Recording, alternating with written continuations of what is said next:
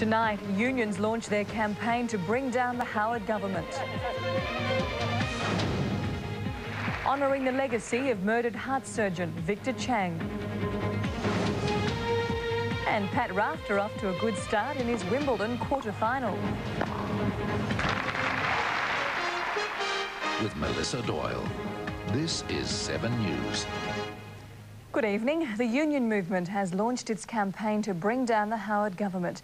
The ACTU says it will target marginal seats during the federal election, with its influence likely to be felt in the upcoming Aston by-election. The ACTU says workers are doing it tougher now than they have for years. The union organisation says household debt is at a 30-year high. Interest payments on mortgage, credit card and personal loan debts have risen by nearly $100 a month per household.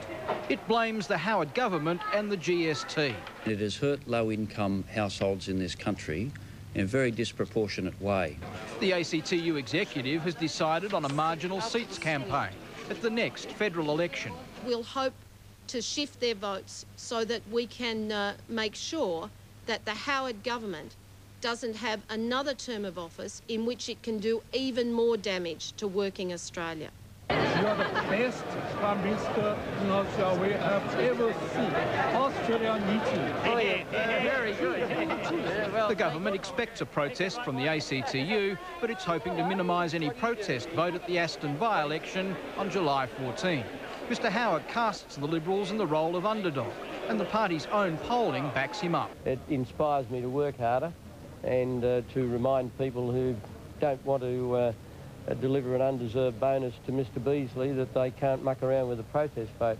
No party wants to go into an election as anything but the underdog, so it's no surprise that Labor is claiming the title too. It knows it needs a protest vote to get it over the line. Mr Beazley argues John Howard won't change his policies without one. One of the best ways of ensuring that he will is to give them another electoral rebuff in Aston. In Canberra, Jeff Parry, 7 News. The bodies of 143 people have now been recovered from the wreckage of a crashed passenger plane in Siberia. No one survived the impact. Its cause is still unknown. The Tupolev 154 jet was travelling from Yekaterinburg in central Russia to Vladivostok in the country's west. On its third attempt to land for a regular fuel stop at the Siberian city of Irkutsk, something went wrong and the plane fell from the sky. From the beginning, Russian officials presumed the worst. In all likelihood, there are no survivors. We have no information to the contrary. According to preliminary reports, there was a fire on the ground. At airports thousands of kilometres away, friends and relatives learned the fate of their loved ones. The aircraft's flight recorders have been recovered and a commission established to determine the cause of the accident. Early reports suggest complete engine failure caused by a breakdown in the fuel transmission system. The Tupolev 154 is considered the workhorse of the region's airlines, responsible for half of all civilian flights in Russia and the former Soviet states. But it's far from reliable. Russia's answer to the 727 has been involved in 28 fatal crashes since its first flight in 1968. Phil Black, 7 News. 4 people have been charged over the murder of Sydney tavern manager Nigel Stiff. 2 were arrested trying to fly out of the country. Police kept tabs on Y. Kit Lowe or Ricky Lowe using telephone intercepts and listening devices. They then arrested him as he was about to step on board a Qantas flight to Manila. The investigation by members of Strike Force Tanara was an outstanding piece of investigative work. According to facts tendered in court, Ricky Lowe told police he was involved in the robbery in which Nigel Stiff was bashed, shot and stabbed to death. Police say Ricky Lowe was caught on video rehearsing the robbery on May 14. After that video was shown on TV, Ricky Lowe's brother Wei Man rang to warn him he'd be recognised. Police facts say Ricky requested he dispose of a knife that was used in the offence. Man Lowe stated he gave him money which he was to use to leave the country. Ricky Lowe had already spent the proceeds of the robbery at Brisbane Casino. His brother and mother also face charges relating to the offence, as does family friend Karkan Chan. The court heard police are still seeking 3 other co-offenders in relation to the murder. The prosecution opposed bail for Ricky Lowe, saying investigations could be hampered if the alleged killer was freed. Magistrate Bernard Kennedy remanded Lowe in custody until next week, when all co-accused will reappear in court. Police are confident it won't be long until all Operation Tenaro's suspects are rounded up. And you close to tracking them down? Well, yes, we are. Okay. Damien Smith, 7 News. 3 men charged over the bodies in the Barrels murders have been ordered to stand trial. A magistrate today found they had a case to answer after one of South Australia's longest and most guarded committal hearings. The end of the preliminary hearing came quickly and almost as an anticlimax. After 7 months of hearings and more than 3,000 pages of transcript, it was all over by midday. Prosecutor Wendy Abraham and lawyers for the 3 men put final submissions to the magistrate. But as has become common, almost everything they said was suppressed. But we can tell you that lawyer Mark Griffin, representing the accused John Bunting, and Stephen Apps, representing Robert Wagner, said little, except they did not concede the prosecution had established a case to answer. But John Lyons, representing Mark Hayden, made an impassioned submission that at best the evidence showed only that Hayden was merely an accessory after the fact to the murders of his wife Elizabeth and 18-year-old Fred Brooks. Referring to the other 8 victims, Mr Lyons said there was not a scintilla, not a skerrick of evidence that Hayden had anything to do with their deaths. But Ms Abraham said the prosecution case was all about joint enterprise, the complicity of all 3 accused in various combinations in the murders of all 10 victims. Magistrate Gurry found all 3 had a case to answer and ordered them to appear in the Supreme Court on August the 13th. But a trial may still be many months away. The lawyers have numerous other legal avenues still to be pursued. Jackie Drewer, 7 News. 2 staff members at the Curtin Detention Centre in Western Australia claim they were threatened by an illegal immigrant with a weapon. Federal police are now investigating. Meanwhile, a detainee who incited a riot at the centre in April has been jailed for 4 years. 29-year-old Palestinian national Salah el-Salah was convicted of a key role in the April riot which caused $250,000 damage. The court heard he'd just had his refugee application rejected and had nothing to lose. It was a very serious issue at Curtin when it occurred. Very considerable damage. 150 inmates went on the rampage, burning down buildings, smashing windows. Correction Centre staff forced to use tear gas to control them. Salah el-Salah denied he incited the riot or threatened to kill a guard. He'll now be jailed for 4 years, then deported. The magistrate praised guards at the detention centre, saying their actions saved lives and prevented serious injury. I have concerns about the safety of staff, and that's why I seek to ensure that they are appropriately trained. Gemma Tognini, 7 News. Former champion athlete Ron Clark has won $1 million defamation case against the ABC. Mr Clark and his company sued the national broadcaster after the 7:30 report claimed his sports complex at Queensland's Runaway Bay was being built on a toxic waste dump. Mr Clark argued the report was malicious and caused him great distress. He said tests proved the site was not toxic, but the program chose not to use the results in its report. A Melbourne court has heard the captain of a French cargo ship was so drunk he couldn't stand up when his vessel ran aground in Port Phillip Bay last week. When 58-year-old Yvonne Jean-Robert Flambeau was breath tested by Victorian police, he gave a reading of .29. The Morand was refloated the following day using tugboats, although Flambeau wasn't in charge at the time. He was found to be responsible and was fined $4,000. Well, the threat of a shark attack is stopping rescuers from rushing to the aid of a whale trapped by fishing nets in the Great Australian Bight. Conservationists say fishermen operating illegally inside a protected area are to blame. This is what's upsetting conservationists, a southern right whale in a marine park with debris from a commercial fishing boat dragging from its tail. The National Parks and Wildlife Service and the Transport Department are trying to work out if the fishing tackle, which could include steel wire, can be safely cut free by rescuers in a boat. That shark worries me. Yeah, it does, especially if the shark knows that this whale's on his last legs. You can't put a person in a boat in a water that remote with the shark there as well, and the whale itself is extremely dangerous. National Park says the whale is not in any immediate danger, but conservationists say commercial fishing boats should not be allowed inside a marine park. We've had anecdotal reports over the years that the fishing industry's been in the park during the closed season. This is, I guess, proof that that's actually happening. With rough seas and 40-knot winds in the Bight, it'll be impossible to get close to this stricken whale until later this week. A huge job, which is logistically so difficult. I mean, we'll certainly do the best we can. Chris Warren, 7 News. Australia's political and social leaders have tonight gathered to remember pioneering surgeon Victor Chang, the man behind the country's first heart transplant. But 10 years after his murder, there are new concerns Australians are becoming complacent about the rising incidence of heart disease. A $500 a head dinner to mark the 10th anniversary of the death of Dr. Victor Chang. Business leaders were there, so too entertainers and political figures. A very great Australian and a great example of the multicultural nature of our society. His own individual triumphs I don't think have been fully understood. The triumph over adversity, over environment, over the difficulties that Chinese Australians faced in this country. One of Victor Chang's first transplant patients, a young girl from Tamworth, Fiona Coote, now so well known to Australians. The Prime Minister once formally declared Victor Chang the Australian of the century. Tonight, as a nation, we honour the memory of one of the greatest Australians of the 20th century. Dr. Chang's family, proud of his achievements. 10 years ago, Victor Chang was left on a Sydney street, murdered by 2 kidnappers. Like so many I know around the country, I was gripped by a sense of despair and frustration and anger.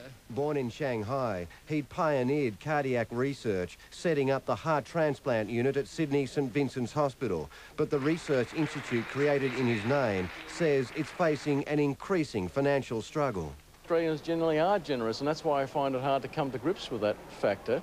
But I think it's a sort of a complacency, it's an inertia. Perhaps the most telling statistic is of the 128,500 people who die each year from heart-related disease, only 321 of those leave any money for medical research. Chris Marr, 7 News. Well, stay with us on the late news. Next, 2 men held over the murder of an Australian in Fiji. And the plan to stop underage Australian fans seeing Eminem. Please stand up, please stand up. 3 airlines are to share the Western network of the failed Flight West Airlines. 5 airlines are involved in a bidding war for the routes, with $3.8 million in taxpayer subsidies up for grabs. Today, the destinations were split among Qantas, Ansett and Eastland Air. The Queensland Premier said he expects fares will remain the same, and he wants the airlines to recruit sacked Flight West staff. So, this is about us picking up the pieces. Ansett already has come to the rescue of some Flight West staff. In other business news, former HIH Insurance Director Rodney Adler has applied to the federal court to suppress documents seized from his home. If successful, the move could limit the Australian Securities and Investments Commission's investigation into the company's collapse. Meanwhile, the UK operations of that other failed company linked to Rodney Adler have been sold. But as finance editor David Koch reports, Australian creditors of OneTel will only receive about a quarter of the money from the sale. The buyer, Centrica, predicts revenue for the operation during the last financial year will top $270 million. It's paying just under $160 million for the collapsed telco's UK business. But after third-party debt and leasing arrangements are paid out, just $40 million will be left for Australian creditors. Good morning, ladies and... As expected, the Reserve Bank has decided to leave official interest rates unchanged at 5%, which is 1.5% higher than those in America. After plenty of signs our economy is picking up, it didn't really come as a shock to market watchers, but they're not yet calling an end to the easing cycle, admitting more may need to be done to keep up the positive momentum. The global economy still represents major risks for Australia. That's still the big problem that we have. And domestically, unemployment is still likely to get worse before it gets better. That could also see another rate cut later in the year. Robbie Waterhouse is celebrating his return to the betting ring with a deal to float his wagering business. Made famous for the fine cotton scandal, Robbie, with father Bill, owns a chain of betting shops in Fiji. It's proposed Waterhouse Bet Limited be sold to Adelaide Southern Equity Holdings, which is already listed. Along with another acquisition, it will then form the basis of a major Asian online wagering and gaming business. Banking, telco and resource stocks fell today, taking the rest of the market with them. The All Ords down 18 points, the ASX 200 lost 20.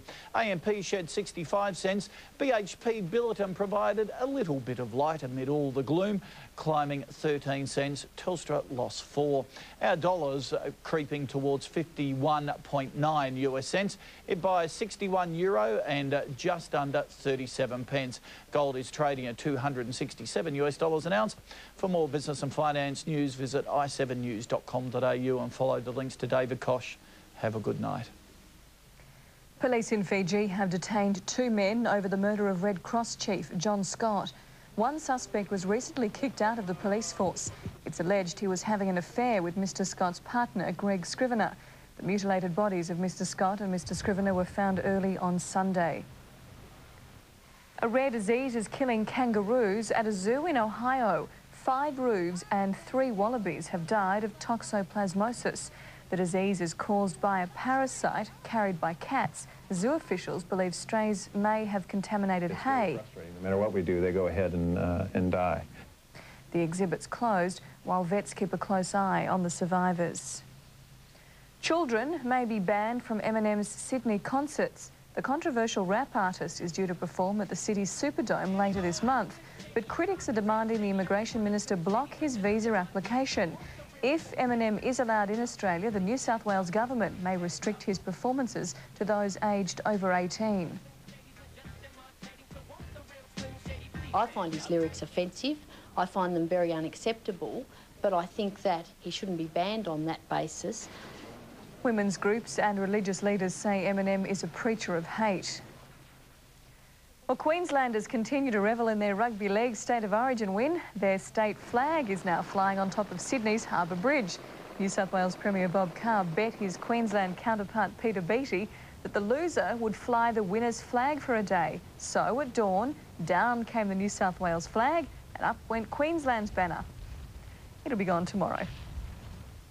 Well, sport is next, including Pat Rafter's Wimbledon clash with Thomas Enquist. Number 3 seed, Pat Rafter.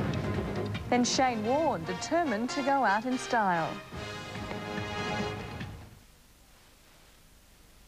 The Wallabies have made changes for Saturday's second test against the British and Irish Lions in Melbourne. Matt Burke returns as fullback, replacing Chris Latham. Rod Moore comes in for the injured Glenn Panaho, and Michael Foley replaces Jeremy Paul at hooker with Brendan Cannon on the bench.